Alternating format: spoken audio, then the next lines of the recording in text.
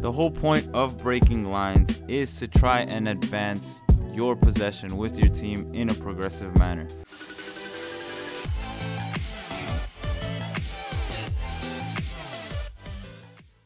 In today's video, we are going over breaking lines for center backs. But what does it mean? First of all, let's understand what lines are. Lines are what's created from the opposing team's formation. As a center back, your objective is to pinpoint and break these lines. It could be the attacking line or the midfield line.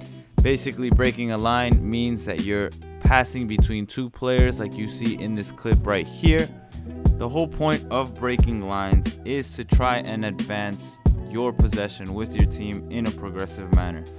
Obviously, it's important in which the player receiving the pass has a good first touch, the direction that they take that first touch, or where they are positioned on the field. In these clips, you can see different scenarios in the midfield, in the attacking third, in the defensive zones, how breaking lines can create opportunities. In this specific clip right here, we can see that this center back breaks lines 1, 2 attacking and midfield lines, and then generates an attack for the team.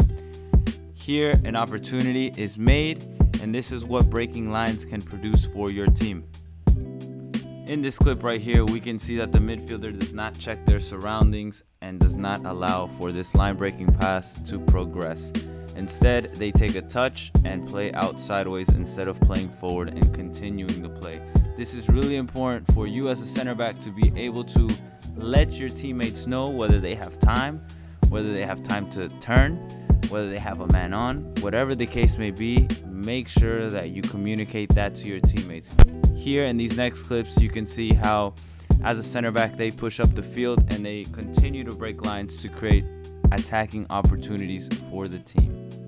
Keep in mind that not every single pass that you make that breaks a line is going to generate an attack, but it can help the team keep possession and move the opposition out of the spaces that they're already in. This is going to help and allow for spaces to open up, but it's important for you to identify those moments.